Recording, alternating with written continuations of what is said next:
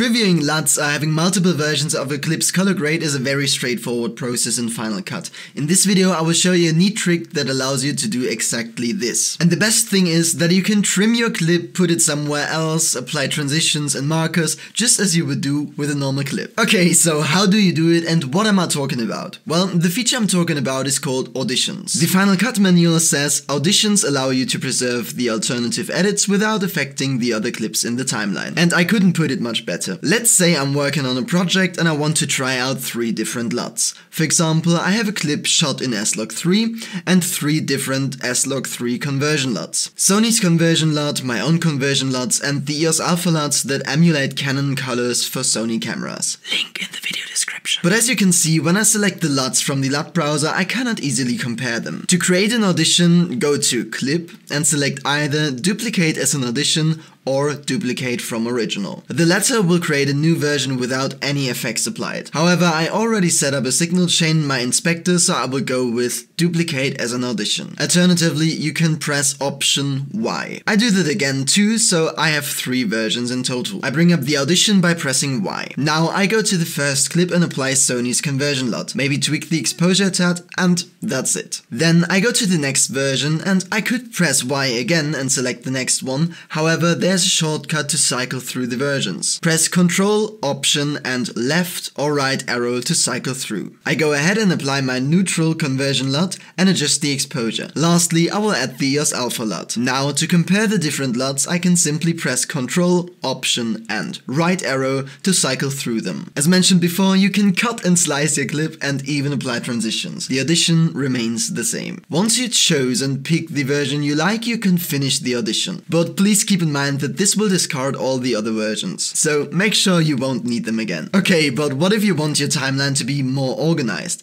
What if you want to rename the different versions, for example? Let's say I have this clip I was working on and now I'm not quite sure whether or not I like the orange and teal look I introduced. To alter this, I press Option Y to duplicate this clip as an audition. Then I change my color grade like so. But I've been grading for ages now, so I want to ensure I can start where I left off tomorrow morning. The first thing I do is rename my versions.